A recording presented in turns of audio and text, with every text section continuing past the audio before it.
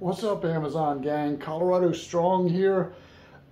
I just received my Kainkript digital bathroom scale. That's the one on the left, and the one on the right is an eye health, and they both pretty much do the same thing. You can download the app for your Apple products or your Android. So I'm running Android, and I downloaded the Kainkript app and I took screenshots each step of the way, and I'm going to post it in the still shots. Unless I agreed in that app, unless I agreed to allow my location of the phone, I had to agree to that app, allow it to access my photos, my videos. I had to agree to let the app take photos and videos, all to utilize that app.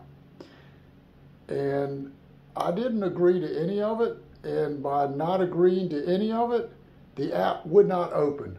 It just circled right back instantly. So I don't use any of that body mess or any of that included mess in this app. I use it as a simple scale. And this is from China. So do you think, and do you think this stuff is not going to be sold to China? Do you think pharmaceutical companies don't love to get a hold of your personal information and sell it, and you don't get a penny? So here, let's take a look at what the eye health says. 40.4.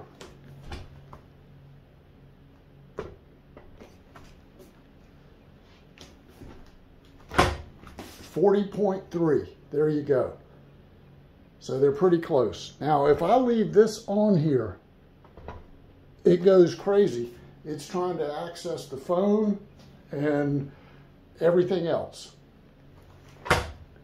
It goes into an error mode. So it's a simple scale for me, nothing more. And I'm certainly not going to let any app access needless activities on my phone and record. So it's a pretty accurate scale, and that's all it's going to be for me. Thanks for watching, Colorado Strong. Talk to you later.